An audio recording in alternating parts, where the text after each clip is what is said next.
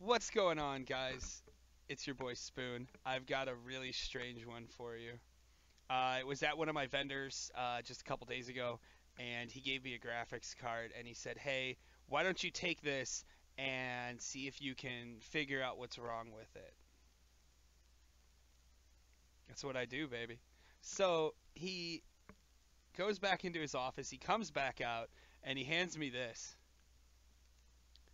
This is what's known as the 12 gig NVidia GTX Titan. 12 gigs of VRAM. State of the art, beautiful card. One of the best on the market that you can buy currently. Just phenomenal piece. Uh, Wonderful graphics card.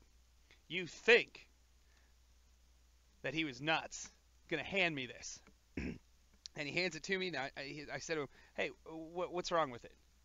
And he's like, "Oh, we just, couldn't get it running, and there's something wrong with it, so why don't you take a look?" And the first thing that I noticed is the ports. They don't match up to the GTX Titan. And he hands it to me, and I'm looking at it, and I'm like, okay, the serial number's good, the UPC's good, 12 gigs, it says it right here on the card. Serial number's intact, and I took it home. I said, you know what? Let's give it a shot. Let's see what she does. Take it apart, remove the heatsink from it, and there's zero thermal paste on it. I mean zero, zilch, nada, not even a drop of thermal compound. So I said, oh, easy fix. Spoonie's got this. Drop a little thermal compound on there. Used a real nice, $10 freaking tube this big of thermal compound. And I didn't use the cheap stuff from China on this one. This is too expensive to risk it. And I pop it in, and I can't get it to run the Titan driver. So this is where it all goes wrong. So I do auto detect through NVIDIA GeForce Experience. And guess what it pulls up? It's a 970. An NVIDIA EVGA GTX 970. Disguised as a Titan. So this is what happened. This is what I can only assume happened.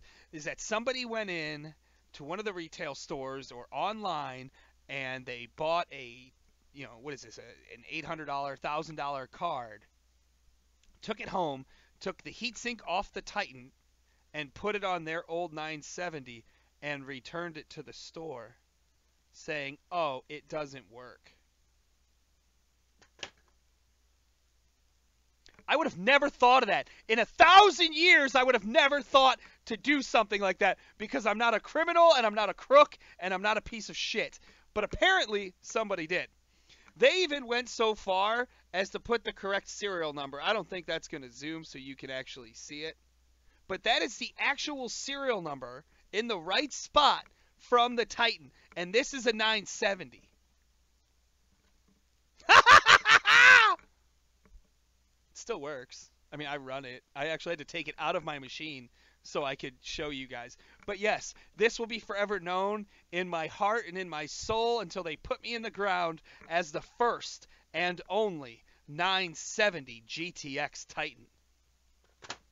Powered by Spoon. Keep your head up, keep pounding them keyboards. Ah! Tarasenko!